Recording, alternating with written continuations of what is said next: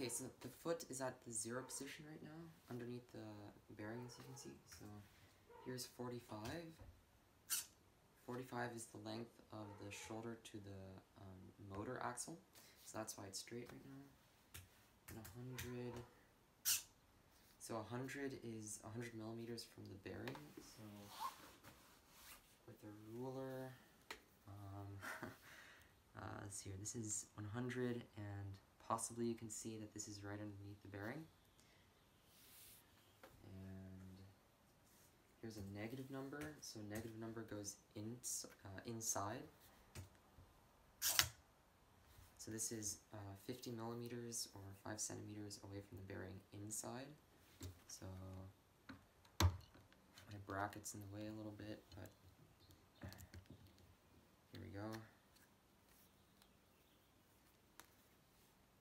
Possibly you can see that this is 5 centimeters underneath the bearing.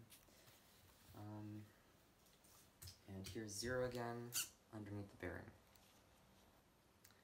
Okay, so I've just updated the code for the dynamic angle, so if you remember interpolation from before, now every time I send a new position, all the motors are going to interpolate to that position, so they should all stop at the same time. So ideally, the foot should be moving as straight as possible, but this isn't necessarily the case, but everything should stop at the same time.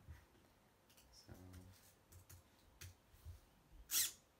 that's 100. Here's 0, and here's 45,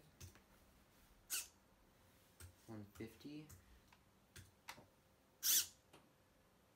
You may have seen that this went underneath a little bit, so that needs to be fixed still.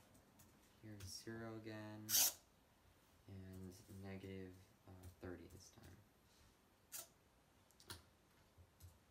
So that seems to all be working somewhat well. I'll have to fix the interpolation, but you get the idea.